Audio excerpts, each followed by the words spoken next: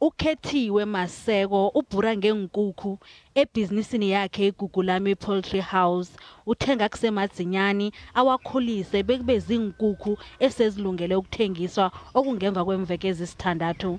uMaseko uthi kade akuthanda ukuba ngusomabhizinisi aphathe ibhizinisi ethi yena kodwana besolo anokuzaza ngendlela abantu bakhuluma ngayo ngeentshijilo zokulawula ibhizinisi. Uthi waqonga isibindi walisa indaba yokuzwa ngobatsho. I didn't know that one day I can maybe run a successful business because I had this thing, if you wanna own a business, like you need a snake or something. So I was afraid of snakes. Ngemva kokuqeda isikolo uMaseko akhange athole ithuba lokuragela phambili ngemfundo zakhe. Yeke wabona kungcono ayokubamba emakhwitjhini asazi nje ukuthi umnqopho wakhe kulonda imali yokuthi ayokufunda. I worked as a domestic worker. I will do laundry for people. I worked as a stay-in nanny. Uthe angabulunga imali enzuzwana wayozitlolisela imfundo zokuba ngusomabhizinisi wakhaliphisa nelwazi lakhe lokubhura ngeenkukhu.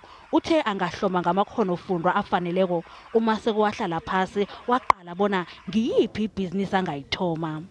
Because I'm an entrepreneur, I'm a problem solver.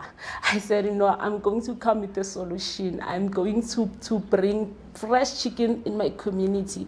Njengamanye amabhizinisi iGugulami ibethekile nayo ngesikhathi lesi sengogwana engomabhubhisa le iCovid-19. uMaseko uzithole sele anikela ngeenkukhu zakhe zonke kuthi akhona ukuhlogomela udadewabo ogulako. Kanti lemithetho yokuqinisekiswa kwamakhambo ikwenze kwababudisi ukuthi ayokuthenga ukudla kweenkukhu. I'm not mobile. I didn't have transport and I had to ask people to take me to town to buy my chicken's feed, and most of the people said, no, I don't have a permit. Gizo zonke iintshijilwezi uMaseko akhange alahle ithemba. Usikimile wazithinditha wathoma phasi godu ibhizinisi yakhe. Uthi ufunde likhulu ngebhizinisi. Namhlanje angakhona ukukhuthaza nabanye abafuna ukuthoma amabhizinisi bewathuthukise abe makhulu.